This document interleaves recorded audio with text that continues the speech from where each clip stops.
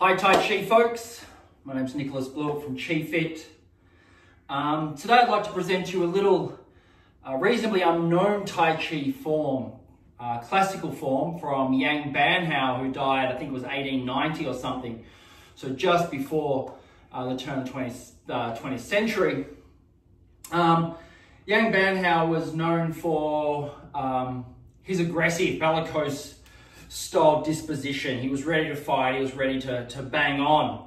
Much unlike his brother Yang Pan-hou, who was, a big fat happy fella, who watered down Tai Chi and made it easier. Apparently Yang Pan-hou never changed his grandfather Yang Luchuan's forms. He kept them the same, and from there was distilling the martial elements from the slow form, from his grandfather's form, the Yang Luchuan form, or Yang style. So he created a form called the small San Sou, which is based on the classical 9 movements of Sang Changfang, or whatever his name was, right? So I don't get into lineage, I don't get into master worship and stuff like that. I learn from the bits and pieces that I'm given. I distill them in what works in class with my students, and change what's necessary and keep what's useful. So, the 9 movements in the form are up to single whip. Okay, so I'm just very loosely, because I'm talking, okay, there might be a few errors here, but all these movements here are in the small San Sou. One of the biggest mistakes we see in Taiji, and probably one of the reasons we keep seeing people going to a ring with an MMA guy and getting their asses handed to them, is because they're trying to use movements out of the slow form for fighting. Oh, I've gone past. Bah! I've gone past where I should be, right? So the last posture for the small San Sou ends up here at single whip. So we see these guys going into an MMA ring and, hopping into a classical stance like they see on Hollywood and expecting to be able to defend themselves. It's not going to work. The form doesn't teach us necessarily how to fight. It teaches us about natural movement, about connectivity, about sensitivity, about how to use our waist and our body to gain power. It's an encyclopedia of techniques, but it doesn't teach us how to use Tai Chi to fight. There were other forms and other training methods to take what we're learning out of the slow form and apply it to real world violence. Okay? So if you're going to hop in the ring and expect your classical Tai Chi form to help you defend yourself, you are kidding. Okay, so the small San Sou, the second posture of our form, okay, arm. Arm in the small San Sou, okay, we start with our arms relaxed, okay, you're not ready for conflict, okay, your arms are by your side, you haven't had time, to prepare and get into a fighting stance, ready to fight, okay? You're standing there with your mates, you're having a chat, and a psychopath comes up to you, right? A sociopath comes up and wants to harm you. The other thing your arms by your sides teach you in the first movement is the fact that without momentum rippling out from Dantian, the body can't move or shouldn't move, okay? The body should just stay here. So in the first movement, we learn from a relaxed state, a relaxed, grounded structure to shake from Dantian to cause these movements to happen. The reason my arms are dropping is once the momentum's finished, there's nothing left in my arms. It's different to how we do our Taiji form, because really the movement in Taiji should be relative to the intensity of how we move from Dantian. So when we're in our slow form and we're moving slowly, there needs to be an element of holding our arms up, because at this speed of moving, okay, that's all my arms are going to do.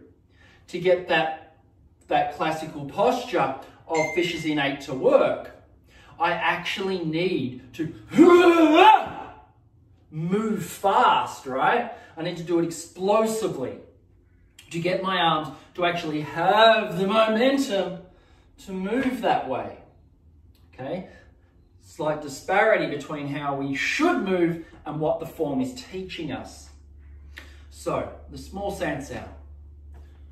Arm, arm, arm, pun, block, grab, strike, block, double pump, push, back fist, block down, they're both applications of Loi, Chi, Bop, okay?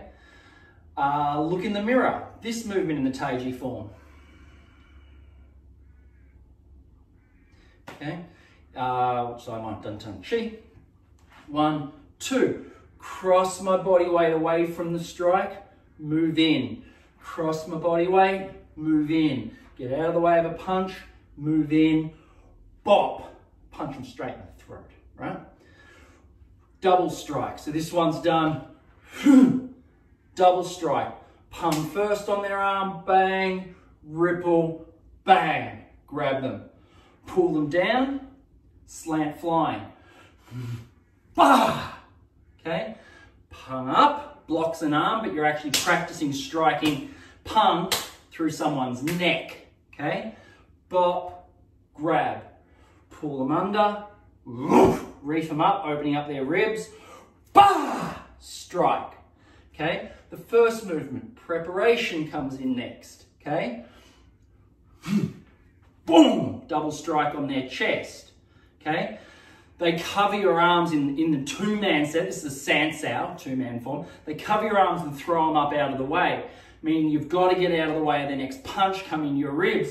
You come to the side, block, pull it under, bang, strike them in the temple. Same thing. Bah! Strike them on the temple.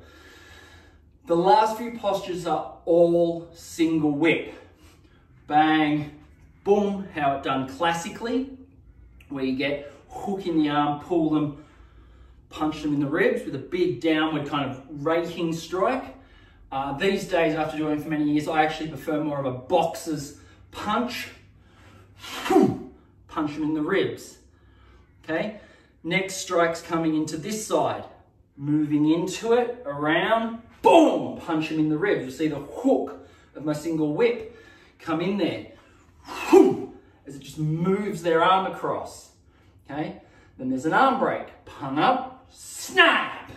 Snap their arm. Very kind of classical posture. Could be a leg kick in there because I'm heel weighted. Pung up, smash! Smash them into the scapula, ribs, up behind the mastoid process in the head there.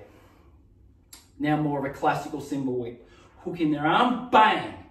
Notice my arm doesn't stay out there. Ever seen a boxer leave his arm out? Does he come back into guard?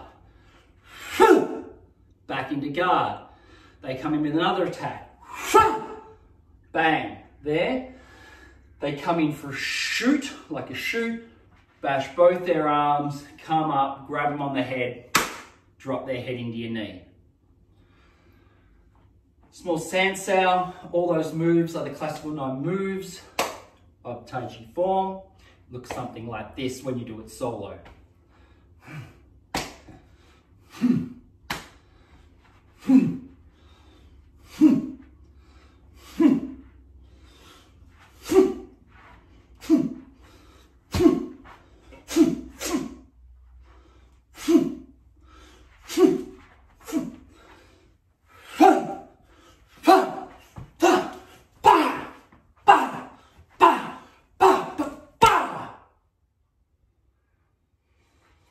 Now, as I said, that's the solo form, doing it by yourself. I sped up because the energy should build up.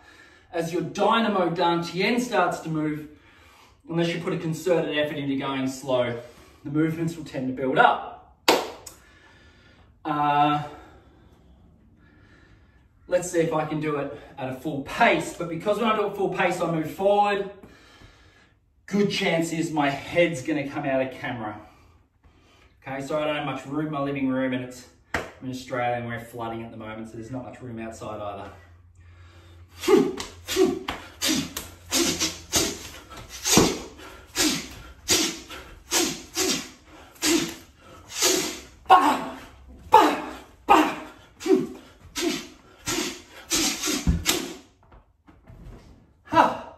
Right.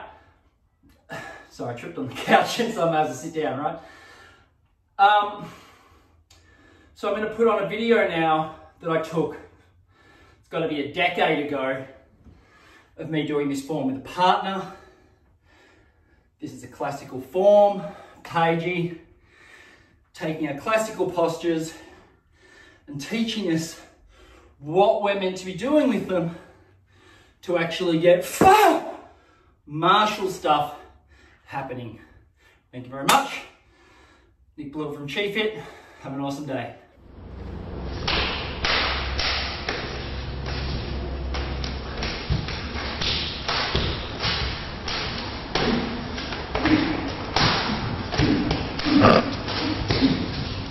Good one.